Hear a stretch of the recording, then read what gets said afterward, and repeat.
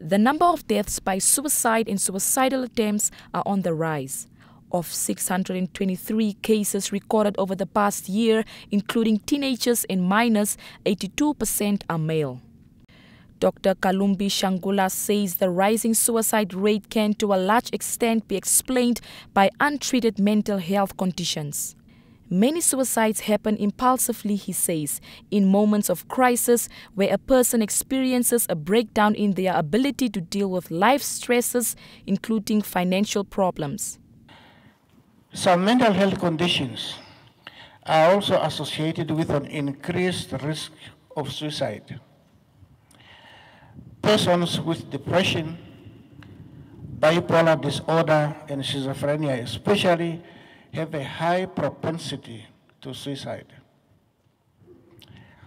Apart from mental health conditions, contributing factors to suicide include substance abuse, chronic health issues, persistent pain, or physical disabilities, feelings of isolation or helplessness, and negative life events.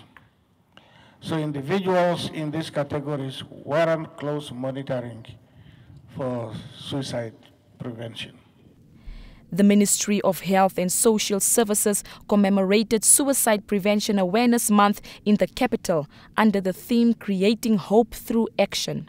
As part of efforts to mitigate suicide, the ministry has established a multi-sectoral committee, the National Suicide Prevention and Treatment Action Group, which means to assist in raising awareness about the services available and encourage people to seek help.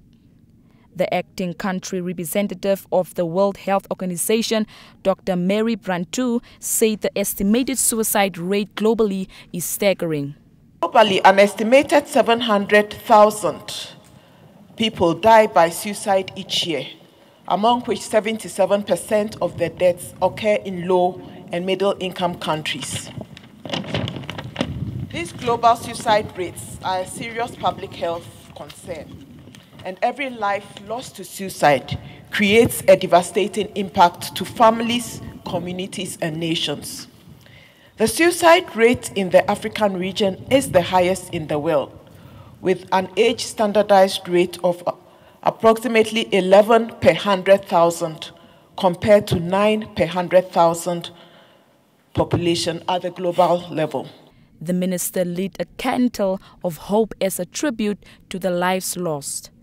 Yoleni Shiapela, NBC News, Windhoek.